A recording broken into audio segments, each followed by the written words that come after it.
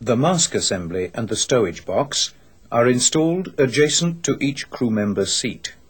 The stowage box, which contains the mask, also controls the flow of oxygen when the mask is pulled out of the box. To use the mask, squeeze the red clips, which will inflate the mask harness. Releasing the red clips will stop oxygen flow to the harness and vent the oxygen remaining in the harness to the atmosphere. Oxygen flow is indicated by the blinker showing yellow and an Oxy-On flag, which appears on the left door when closed. The mask regulator provides either normal or pure oxygen by means of a normal 100% selector.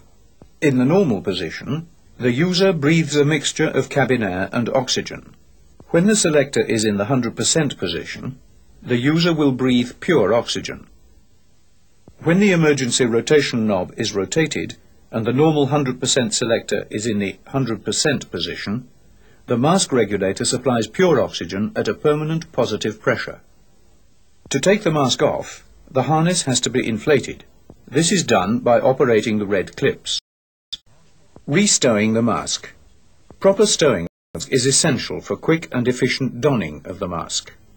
Open the stowage box doors and position the flexible hose correctly. Engage the mask assembly, regulator on top. Close the left flap door carefully while pushing the reset test slider to retract the Oxy-On flag. At the end of the restowing operation, do the in situ testing. In situ testing. The reset test. The blinker turns yellow and goes black again, showing that the regulator is leak tight. Press the harness inflation control. The blinker turns yellow and goes black again, showing that the harness is leak tight. The on-demand system is tested by pressing the emergency rotation knob. The microphone is tested by activating the loudspeakers, the interphone, and by pressing the emergency rotation knob. When the previous tests are completed, make sure that the normal 100% selector is locked in the 100% position, and the reset test slider returns to the up position.